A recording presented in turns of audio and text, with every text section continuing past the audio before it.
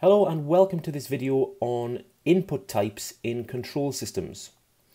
By this point, if you've been following our videos, we've seen how to assemble the building blocks of electrical and mechanical systems in order to form differential equations, and then how to apply the Laplace transform to these equations, rearranging this to find the transfer function.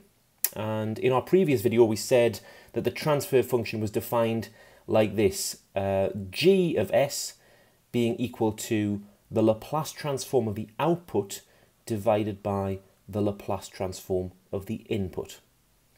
Up until now, though, we haven't really talked about inputs yet. In the examples in our previous videos, we just call the input something like Vi of S or Fi of S for an input voltage or an input force or something similar when we're in the S domain like this. But remember that a system will be forced to respond differently depending on the nature of the input. A big advantage of knowing the transfer function like we've defined it here is that we can rearrange this to say something like this. The Laplace transform of the input multiplied by the transfer function g of s is equal to the Laplace transform of the output.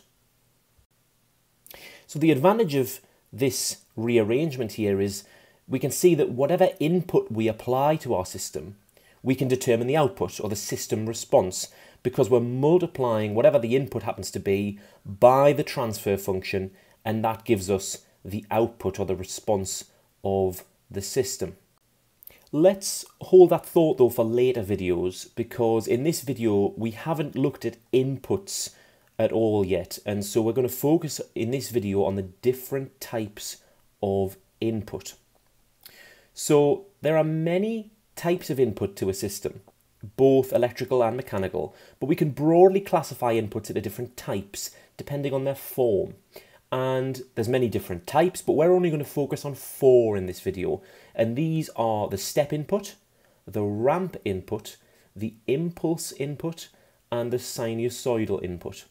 And here's a visual representation of each of these. We'll talk about them in more detail in just a moment. But what we're going to do in this video is express each of these input types in the S domain. And that means that we can, returning to our equation here, we can use these in the S domain to determine the output in the S domain as well.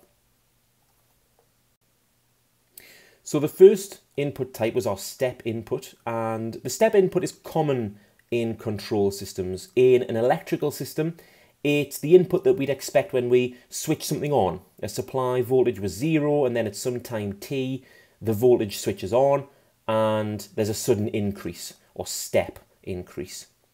In a mechanical analogy, it could be something as simple as a mass falling into a hopper or a collector. The mass in the hopper was 0, and then at time t, an object falls into the hopper, and suddenly the mass increases. Let's stick with an electrical example and look at the graph below of voltage against time.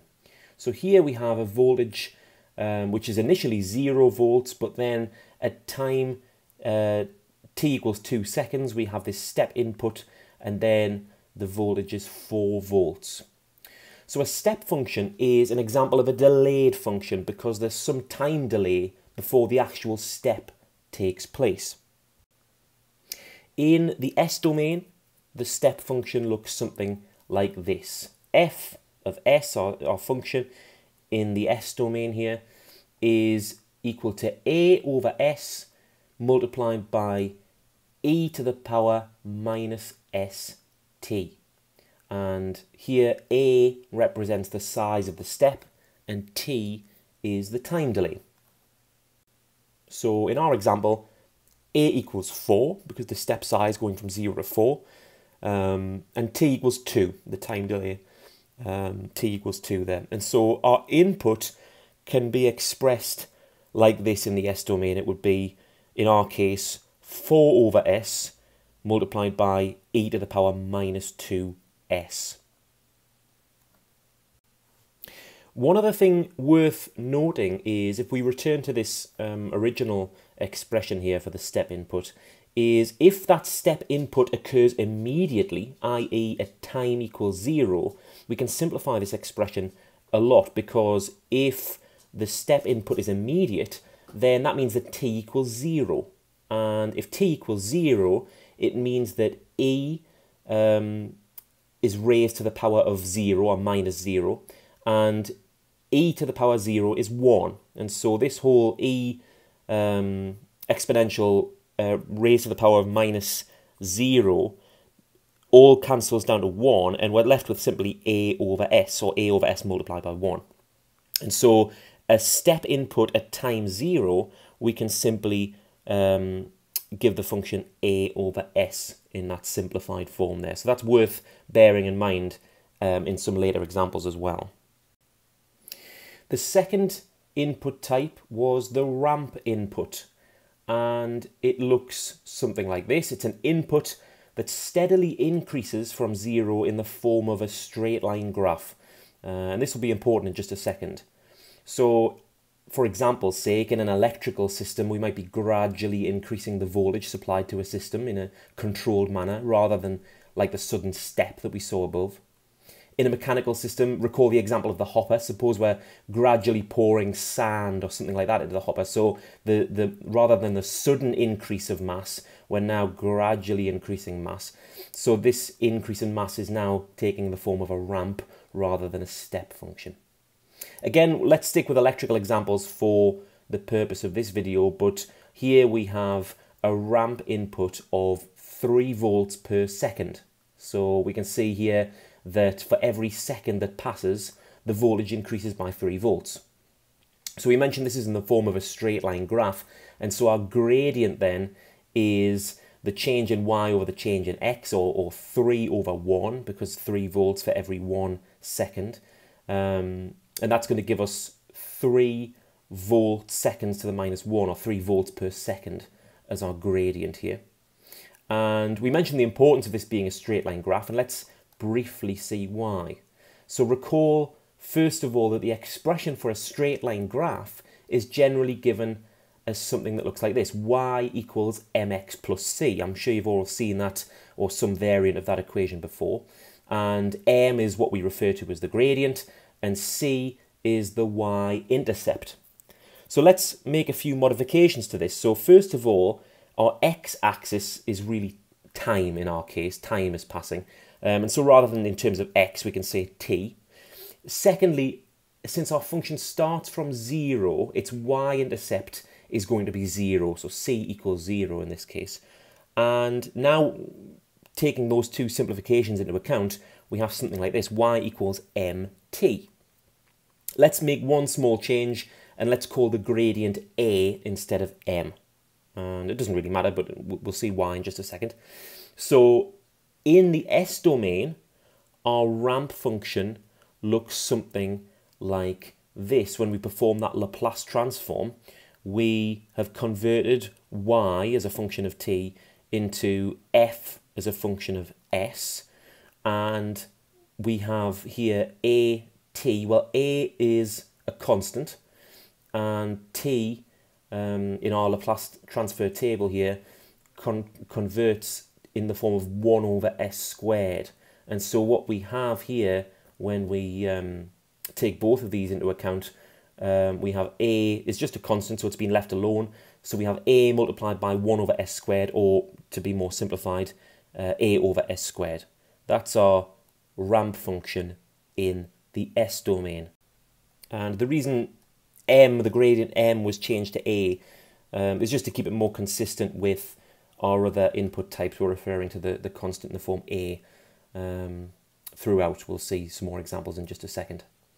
So for our example of our voltage that we saw above, we found the gradient to be 3, and we're calling the gradient a now. So in our case, the ramp function would be expressed as 3 over s squared. The third type of input was the impulse input, and the impulse we define as a sudden instantaneous pulse which is not sustained like a step input would be. So an electrical example might be a very sudden pulse of voltage or something like that, A mechanical example might be a collision. So imagine two snooker balls colliding. That momentary collision is instantaneous before the snooker balls bounce apart there. And so in each case, the input is instantaneous. It lasts for only a moment. Let's look at an electrical impulse as an example again. And here we see an example of a 5-volt impulse at time 0.5 seconds. And again, you notice not like the step input where that 5 volts is then sustained. It's 5 volts only for the briefest moment and then back down again. And so we define an impulse as having 0 width, else it becomes a step input, which is not the same thing. So like the step function, the impulse is another example of a delayed function because it doesn't take place until a certain time. And in the S domain, the impulse function is defined like this. F of S is equal to A e to the power minus st. And where A here is the impulse height and t is the time delay in seconds. And so for our example in the graph here, A equals 5, the height of that pulse, 5 volts, and t equals 0.5, the time delay before that pulse happens. And so our input can be expressed like this: 5 e to the power 0.5 s, or we could say 5 e to the power minus s over 2. The last example here is the sinusoidal input, which is common in electronics given the nature of alternating current, but it's nevertheless important in mechanical systems for vibrations, oscillations, where displacement or some other parameter can be expressed sinusoidally. Again, we'll just refer to an electrical example here, but we have a sine input, and that is in the form of y equals 4 sine 5t. So we have this amplitude of 4, and we have an angular frequency of 5. So again, reminding ourselves of the basic equation for a sine wave, A sine omega t.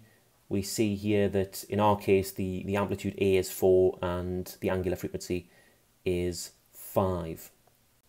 Just a very quick note here, just to remember that the angular frequency omega is not the same as the frequency f given in hertz. And so the conversion here is omega equals 2 pi f. And so again, in electrical circumstances, if we're given a 50 hertz frequency, f equals 50, the angular frequency would be 2 pi times 50, which is 314.159 or thereabouts. And angular frequency is measured in radians per second, or radians second to the minus 1. Anyway, we can convert this sine function into the S domain ourselves using the table of Laplace transforms, but here it is anyway. It's f of s is equal to a omega over s squared plus omega squared. And in our case, we had an amplitude of 4 and an angular frequency omega of 5, if you remember. So we would have something like this. 4 times 5 on the top simplifies a little bit to 20. So we have equals 20 over s squared plus 25. So this video, all we've looked at is the different input types and how we can represent them in the S domain. We haven't really done anything with them, but in the following videos, we're going to combine our understanding of the transfer function, which we talked about in the previous video, with these different input types. And like we mentioned at the start, we can multiply the input by the transfer function to determine the output. And we'll see plenty of practical examples of that as well.